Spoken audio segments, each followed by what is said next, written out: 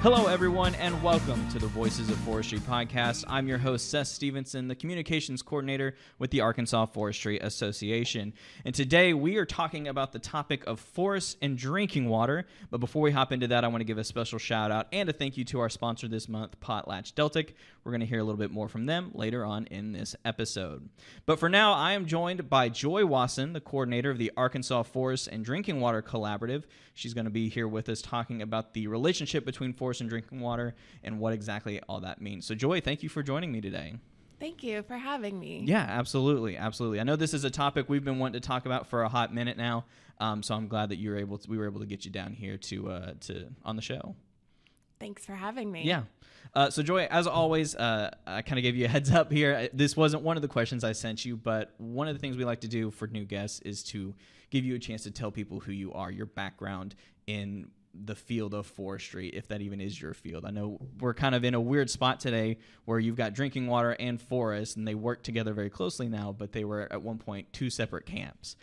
So can you just tell people what your background is? Yes.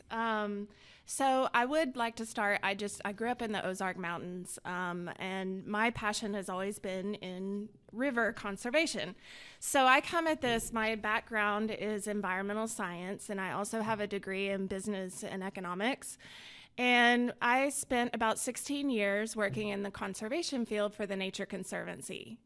It was at that time that I met Joe Fox and worked with him for 7 or 8 years, and he taught me probably most of what I know about forestry, including conservation forestry. I also worked alongside my colleagues that did prescribed fire. And so even though my background is in aquatics, I got a really good introduction and education in forestry through working at the Nature Conservancy. In about February of 2021, I started working for this group, the Arkansas Forest and Drinking Water Collaborative. And so that's my background. And I would say that most of my work in river conservation was doing assessments of rivers and restoration work of rivers. Okay. And in that work, I learned firsthand how important healthy forests were. It's the roots in the ground that holds the banks of the rivers together. And when we did restoration, we put a lot of effort into getting those roots in the ground. That was our insurance for the project. And so I learned a lot at that time about how to plant these in riparian zones and ensure their success. And in that time, we worked with landowners that were interested in protecting their river corridors. And I found that there was a lot of hurdles to getting a healthy forest back once it's gone. Yeah. Well, and hey, Joe Fox, he's the guy. If you're going to learn anything about forestry in Arkansas, he's the guy to learn it from for sure. So agreed. You had an excellent start into the field of forestry. But Joy, I guess, you're here working with the coalition here in the past couple of years, but this group actually started back in, correct me if I'm wrong, 2015, is that right? That's correct. So can you give us just a little bit of history about the coalition itself? I would love to. So this group started in May of 2015, and it was started with a forum, a forest and drinking water forum. And it was probably the first time that the forest and drinking water sectors joined and began conversating about how to protect our drinking water going forward. From that, we had a robust group that continued to this day to collaborate, to conversate, to find the intersection between the two sectors and how they could begin working together. And as a matter of fact, many other southern states are trying to mimic what we've put together. So a little bit leading the charge there as well. Yeah. And like everyone else, has had minor setbacks in meeting because of COVID, but we're back. We've just finished our biennial conference last week, and we met in person again, and we are looking forward to what we can do going forward. So I guess we should probably address this a little bit too, is that the forest folk and the drinking water folk they didn't always see eye to eye, correct? Well, I'd say, they have their day-to-day work and operations of which they didn't really see intersecting with each other, although they're inextricably linked. Yes, yeah. And so once the conversations began, it really sparked an interest in learning about the other sector. Yeah, and I know because Max and I have been talking, that's kind of been the big development here over the past couple of years, is this collaboration, this collaborative, if you will, of working together and realizing how one depends on the other, so to speak. That's right. And at this conference that we had, we also brought in the University of Arkansas Water Resource Center, and they brought the research aspect to it. So it was kind of a 3-part conference that we collaborated together, where we looked at first the research, the hard research on harmful algal blooms. And we transitioned to our drinking water sector, where we looked at how does that actually translate into treating the drinking water, understanding the research behind it. And then how can we bolster our forest in order to address those topics. Okay. Now, if you could, who are some of the other partners in the coalition or in the collaborative? So we have 22 partners, and these include water utilities, the forest industry, of course, state and federal agencies, and nonprofit and conservation associations. Okay. So it's a mix. Okay. And that's good, because I would imagine each of them brings their own special flair to the table. That's right. And it makes for a more robust conversation about how do we actually bolster the healthy forests that we have and restore the ones that need restoring.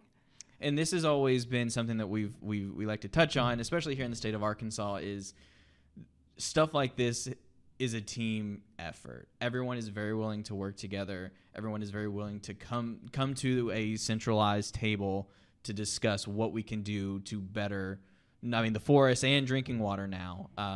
So that's nice to hear that that's still the case as we kind of leave the field of forestry just a smidge into the world of drinking water. Yeah, 61% of all Arkansans drink water that originates in forested watersheds. I think that's a fantastic number. Oh, yeah, for sure. So we know that maintaining these healthy forests is the best protection we can provide for our drinking water going forward. Absolutely. Now, do you know if that number is the same or similar in other states, or is that kind of unique to Arkansas? I don't know the answer to that, but my gut tells me that we are unique in that. Okay, cool. Awesome. Not only are we unique in the forested landscape that we have, but we are unique in that we get an incredible amount of annual rainfall. And so, on average, 52 to 54 inches of rain a year. We're a very water-rich state. And so we need those forests to filter out that water for us so that we can drink it. Okay. And so that kind of moves us into my next question for you, Joy, is can you explain the connection between a working forest and clean water? I guess specifically drinking water in this case. So forest, not only do they purify our air for us to breathe, but they equally filter our water in order for us to drink. And so when we have a high amount of sediment in the water that normally we have to use clarifiers to remove in order for us to drink, the tree roots will do that for us. So when those trees are removed from our floodplains, we lose that ability to filter the water. Oh, okay. Wow. So we like to say that healthy drinking water grows on trees. Okay. No, hey, that's awesome. That's great. It's almost like, this is probably a dumb way to simplify it, but it's almost as if the trees are just a big Brita filter. Is that a correct? Absolutely. Okay, yes. Cool. The roots in the ground are what provide the stability for our stream banks, but also it sucks the water. It sucks the water up. It filters it out as it flows downstream. And so what it does is it provides resiliency to disturbance. So if anything is occurring that upstream, say, that is a disturbance to the rivers or the lakes that give us our drinking water, the forest and the trees actually create a buffer for that disturbance. Okay. So not only does it provide, healthy water and healthy air, it's a buffer for anything that we might create on the landscape that disturbs that. Okay. Interesting. So I guess in this you might have already answered this, but I want to ask it anyways. How does active forest management play a role in making sure that we have this good, healthy drinking water? Yes. So, our healthy water really depends on forest landowners. And a lot of those are private. And so what I'm learning about forestry methods is that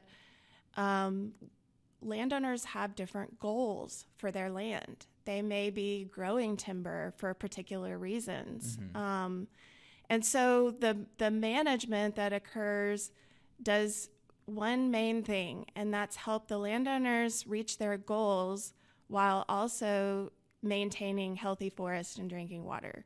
And so sometimes it's not clear how those align. Yeah. And so it's really great that we're in an era now where science shows us that we can still get returns on our forest as forest landowners and maintain healthy drinking water at the same time. Awesome.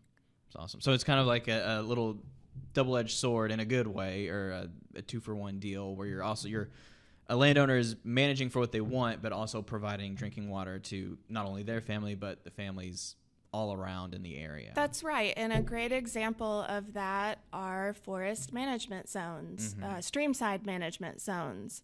And so this is where I see a lot of synergy between our two groups, our two main sectors, the drinking water sector and the forest sector.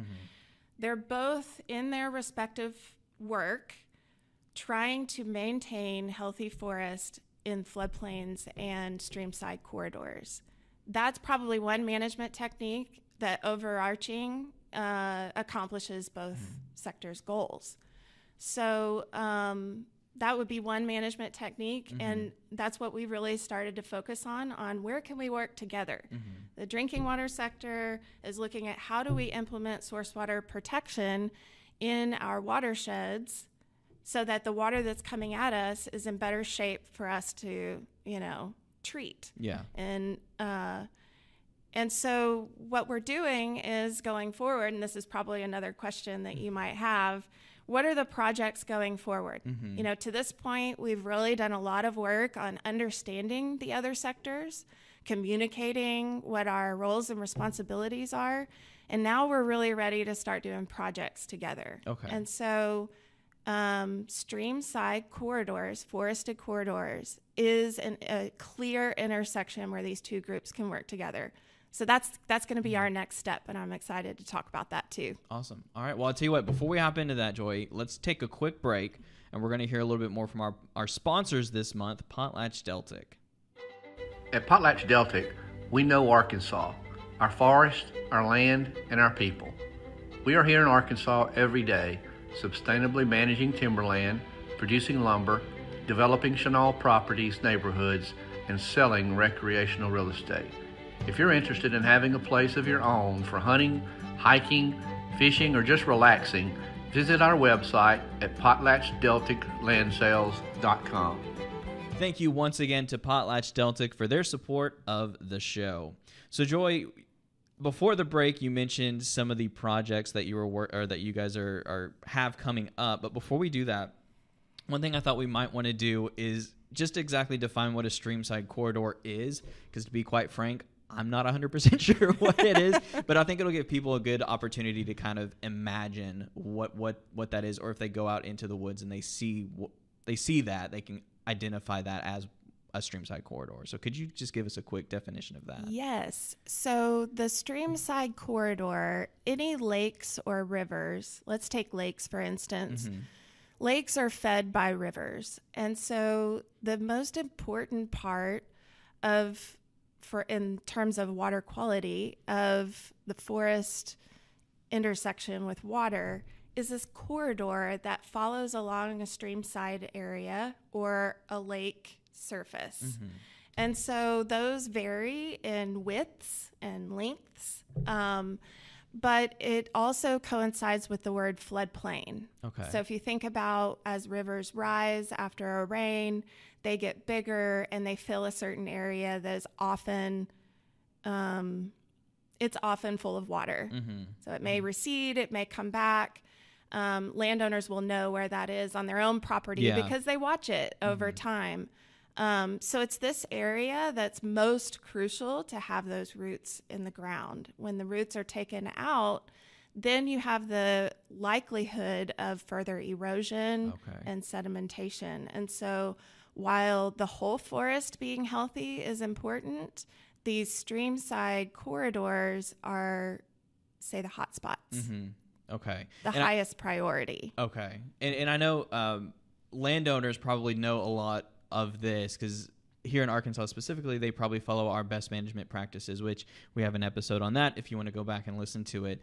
But I know one of the for some reason, one of the acronyms that I've committed to memory, SMZs or streamside management zones, also kind of help with the healthy drinking water. And you said that there's riparian. The last two words are escaping me. What was it again? Riparian reforestation. Reforestation. So those are kind of one and the same almost. They are. Okay. Yeah, it's just different terms used by different industries. And so, yes, streamside management zones are those best management practices put forth by the forest industry. That gives great guidelines on how landowners can identify those areas and make sure to avoid those areas when possible. And then when not possible, how do we cross these creeks and rivers in a responsible way? And so those best management practices are really key to maintaining good water quality when you go in and do things like timber thinnings or even clear cuts. These areas are, the most important to pay attention to with regards to water quality. And now this may go without asking, but when you guys are working with, I guess maybe this would be a more specific question for someone like Central Arkansas Water who works closely here in the Little Rock area, but I guess people like that are using the best management practices to manage the forest around their lakes and rivers, right? If they know to do so. Okay. I think in general, most Arkansans want to do the right thing and maintain healthy, clean water and also keep their land from eroding if they're doing these practices on their own ranches or farms or things like that. And so what is really important with organizations like you all, the Forestry Association, is being able to communicate that to the landowners prior to some project or work they may do on their property. Okay. All right. Well, speaking of projects, let's hop into again what you kind of teased at the top of the show. What are some of the projects that you guys have coming up? What are some of the things that the collaborative is looking at moving forward? Okay, so we have been talking about this for the last year, and we have an incredible list of partners put together, and we're continuing to add those partners. So I would love for any forest industries that are listening that want to be a part of this to jump on in. And we're calling it the Arkansas Community Program. Okay. And what this is it's a collaboration with Central Arkansas Water, Beaver Water District, and Conway Corporation. These are three of our largest water utilities in the state.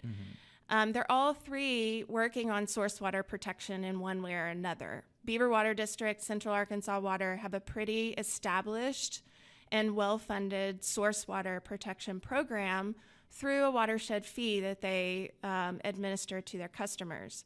Conway Corps is on their way to developing one, and their source of water is Lake Brewer.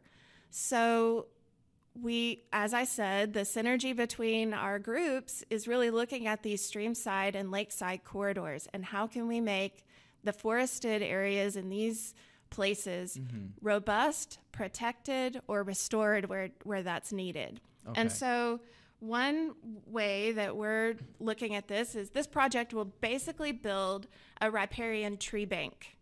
And so we're going to take the seedlings from the Forestry, almost said Forestry Commission.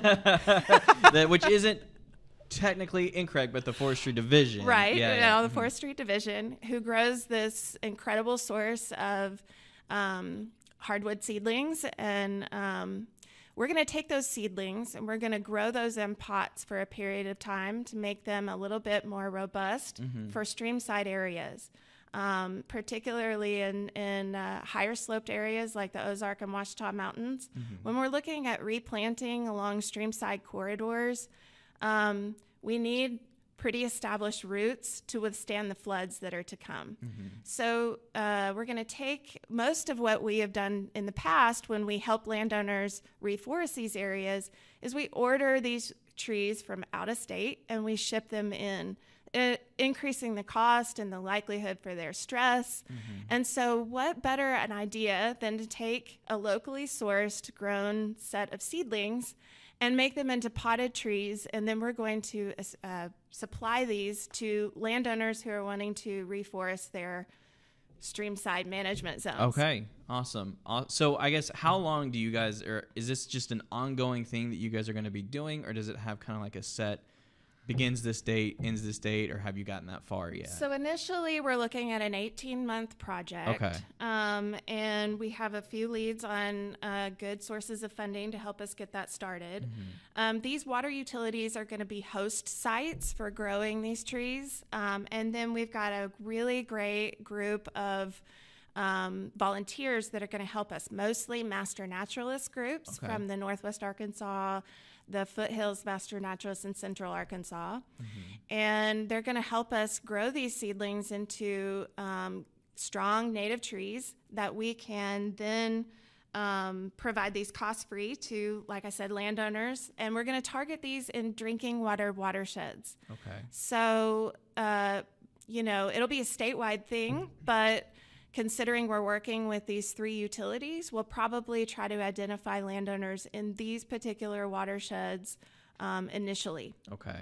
All right. And I'm assuming when this actually happens, we will provide some more information. AFA will provide some more information to landowners who are interested in maybe reaching out to you guys to become a part of this project. Absolutely. This is one way to try to get the word out, but also our group of members. We have 160 people currently in our group on our email list. We would like that to grow. But these are professionals working on the landscape, a lot of them. And so in conservation or in the utility industry or in the forest industry who are regularly interacting with landowners. And so what we want to do is tap into that network and find the best possible places that we can put these in the ground. Gotcha. Okay. Awesome. Well, I guess, Joy, kind of moving forward, it sounds like you've answered my next question, but partnerships seem to be a pretty big part of what you guys are doing because you're working with the Forestry Division to help get these seedlings to help with this project going forward, and you're working with Central Arkansas Water, Beaver Watershed, Conway Corp. I guess, is there anything else, any positive results that you guys have seen from partnerships like these with the collaborative? Yes, I would like to highlight one that I just personally watched over the last year as I've been, educating myself better on how we can collaborate between our groups. And that's, I've been sitting in with Conway Corps. They have a monthly water quality meeting. And they've been working with UCA to do some research on how they can address taste and odor issues that are associated with harmful algal blooms in Lake Brewer, and what's going on in the watershed that they might be able to address to mitigate that as well. So not just treating it once they're receiving the water, but what can we do in the watershed? And it's a real interesting intersection because you're taking heavy research, which I'm not going to pretend like I can communicate what that is, but what I do know after listening a lot to researchers talk about harmful algal blooms is there's a lot of things we don't know. Okay. And one of these things that shows up, though, is taste and odor issues. And that's what prompted Conway Corps to begin this research and trying to translate that into monitoring and management of their drinking water. And so it's been fascinating to watch. You have people from, the managers that actually treat the water to the researchers and intern students and things that, people that are collecting and analyzing these harmful algal blooms and water quality. And then you've got engineers that are looking at, the mechanical side of water treatment. All various different backgrounds brought together by simply complaints of taste and odor issues. And that is associated with, when the lake turns over and various times of the year. But just being a fly on the wall and listening to their conversations and how they're actually tweaking their management and what they do month to month based on these conversations that they're having, that shows me that when we start collaborating together between our industries, we really take these large leaps forward in our addressing the issue. Yeah. If that makes sense. No, for sure. And, to that, the forestry folks can do a lot. So can the water conservation folks. But I mean, like you said, when we come together, we can really cause some damage, if you will, in solving some problems, So it's good to hear.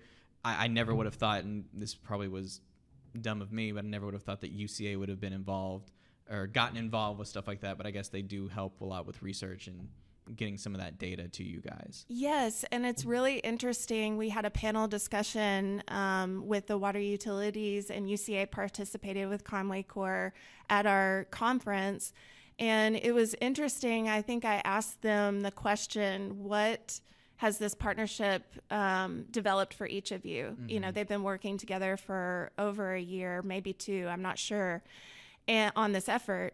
And Conway Corps mentioned that having the University of Central Arkansas involved and going out and doing water samples and private properties, the landowners were much more likely and receptive to see UCA out there and students involved, and that opened the door for them to be able to sample in more areas.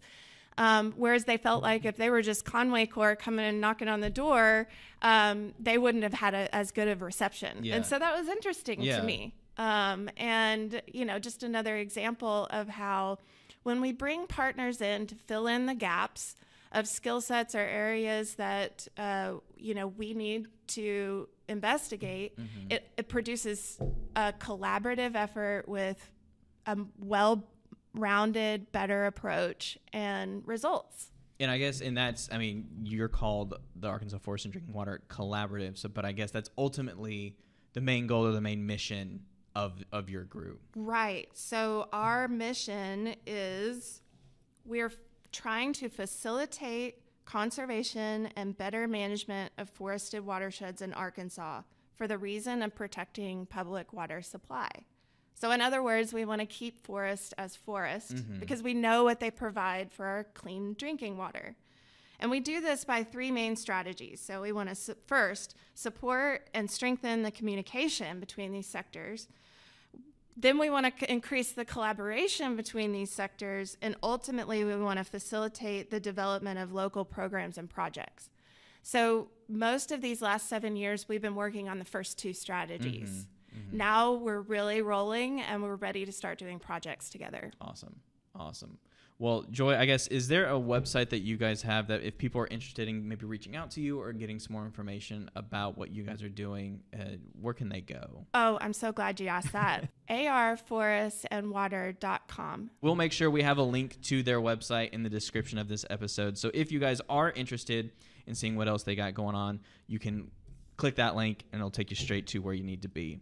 So, Joy, as we kind of wrap up here, one of the things that I wanted to ask, in your opinion, in your own words, why exactly is it important for people, not only people in the forestry industry or in the forestry world or in the drinking water world or water conservation world, why is it important for people to understand the connection between forest and drinking water? Oh, well, that's at the heart of what we're doing, right? It's important because all people care about their drinking water. And we want to know that that's going to be provided for our generations to come. And so one of the best ways that we can do that is using what Mother Nature has given us, and that's healthy forest, to filter out the water and to filter out our air. And so really the heart of what we're doing in this group is we're bringing the two most important sectors together to address that. Those that are making our forests healthy and those that are cleaning the water that we drink. It's interesting that we haven't had a strong connection between these two sectors until we started looking at this, but now we're here and we're rolling. So it's a good time for Arkansas.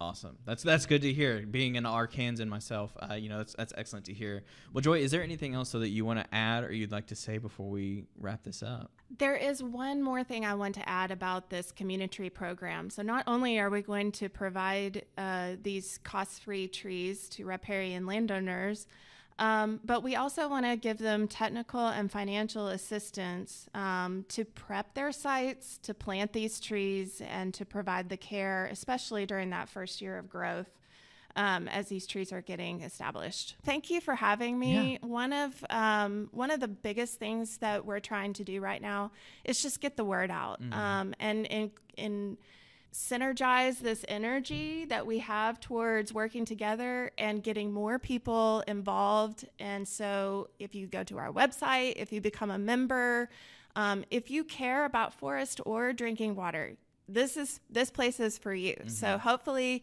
if you aren't clued into our group, we try to meet quarterly, and we have a conference every 2 years.